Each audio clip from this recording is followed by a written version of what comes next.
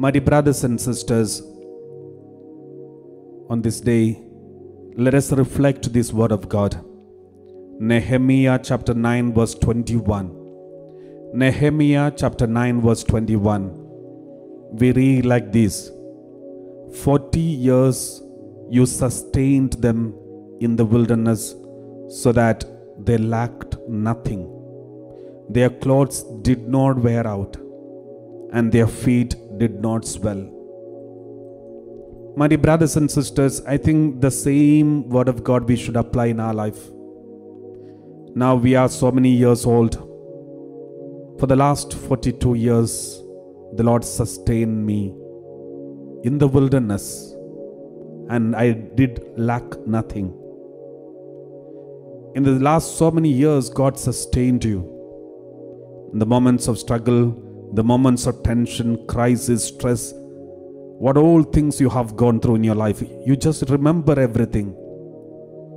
It was terrible, and sometimes it may be you must have thought it is the end of everything. But God sustained you and your family. God took you by hand and walked and helped you to walk along with Him. And the word of God says, their clothes did not wear out.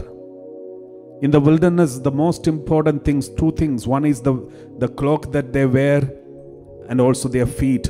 Because in the wilderness, you have to walk a lot. If we have problem with the feet, that is the end. You can't. No one can carry you, because they themselves have to walk, and no one can carry you. That is the end of your life in the wilderness. But Bible says your clothes did not wear out, because God knows you cannot have another cloth. There is no shop, no one to make clothes. And God also knows if something happens to your feet, that is the end. The Bible says, look back to your life. Be grateful to God. 40 years, 50 years, 70 years, maybe more than that, He sustained you in the wilderness, in the moments of crisis, in the rough areas of our life, terrible experiences of our life. And they lacked nothing. You lacked nothing. Maybe you may have gone through poverty, crisis, personal problem, but somehow you had food every day.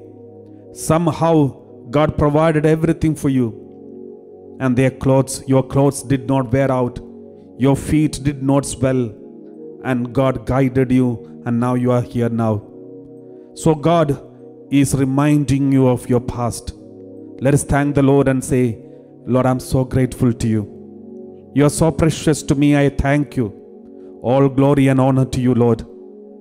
I'm always grateful to you. Anytime if I complained, I'm really sorry. Forgive me of my ignorance. Help me to move on with my life with your help. Let's pray like this as we read this word of God once again. 40 years you sustained them in the wilderness so that they lacked nothing. Their clothes did not wear out, and their feet did not swell.